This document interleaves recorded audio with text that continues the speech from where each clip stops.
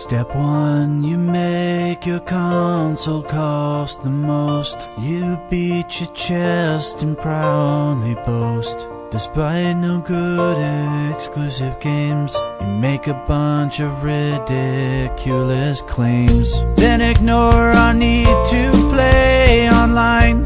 Don't make it fun like Xbox Live.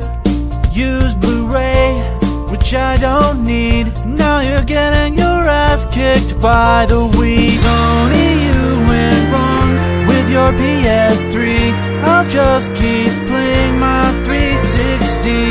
Hope this song has helped you understand. Now you know how you killed your brand.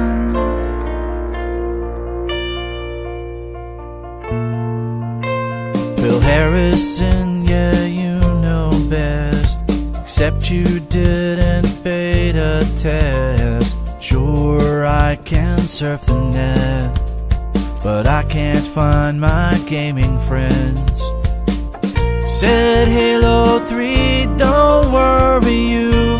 Instead you offer Killzone 2. But Killzone 1 sucked before.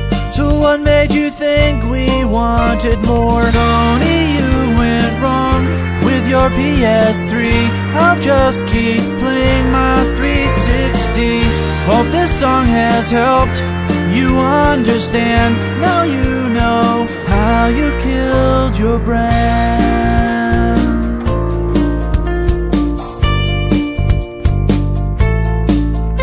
PlayStation, what we have done successfully over the last 12 or 13 years is to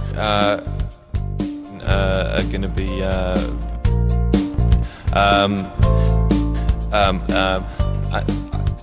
we're going to do some things a little differently. We're going to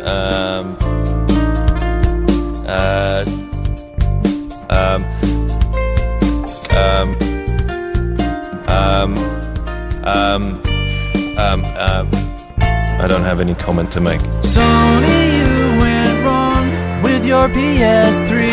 I'll just keep playing my 360. Hope this song has helped you understand. Now you know how you killed your brand. Sony, you went wrong with your PS3. I'll just keep playing my 360.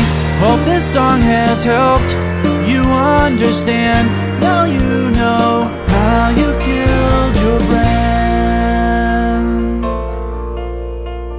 Yeah, Phil, one question real quick. A lot of players say they want to be able to play online without jumping through a bunch of hoops. Do you have any plans to make the PlayStation 3 not suck as much when you go to play someone else online?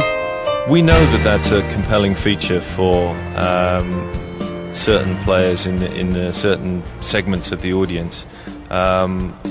But as to specific plans or features, I don't have any comment to make.